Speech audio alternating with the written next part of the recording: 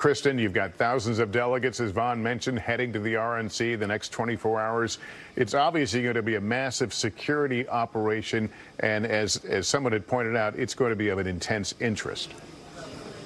Well, Lester, you're absolutely right about that. And look, security had been front and center prior to this shooting at the Trump rally in Pennsylvania, and so now undoubtedly they will reassess. We would not be surprised to learn that they will bolster security in various areas. But again, you are talking about thousands of people descending upon Milwaukee, not just Republicans, Democrats as well, to deliver the counterpoint to the speeches that we're all going to be tracking every night. And then, of course, the media, the journalists will be there. So this will be a city that will be bustling, that will be brimming.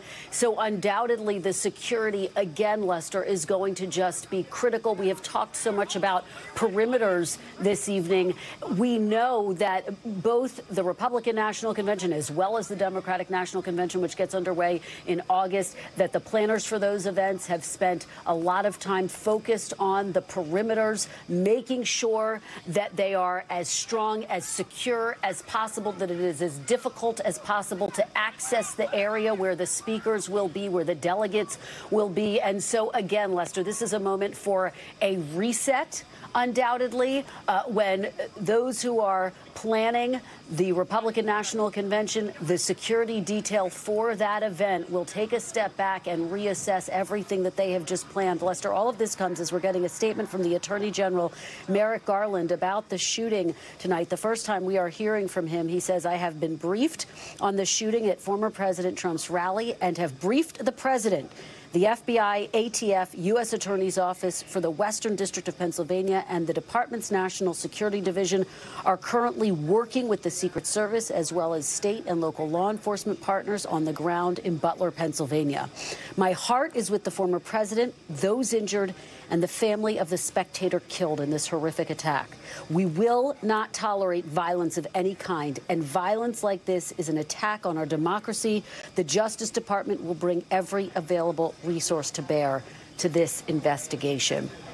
So there again, you have the Attorney General echoing what we have heard from President Biden, from members of his cabinet, from the Vice President, who has also put out a statement this evening to condemn the violence, condemning this violence in the strongest terms possible. We have, of course, Vaughn was just talking about the fact that this day started with journalists, people who are interested in politics, wondering if this would be the day that former President Trump would announce his pick for the VP nomination. And of course, this was not the day. This turned into a very different day. But all of those who are a part of that process have weighed in as well to condemn this violence in the strongest terms possible. And again, Lester, this is one of those moments where, to some extent, for a brief moment, the politics gets put aside. President Biden halting his campaign ads.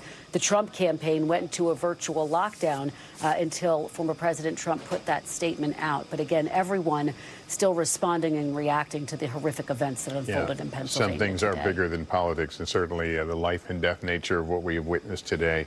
Our thoughts, obviously, with the family of the deceased victim, the other two that are injured on this horrific day. Thanks for watching. Stay updated about breaking news and top stories on the NBC News app or follow us on social media.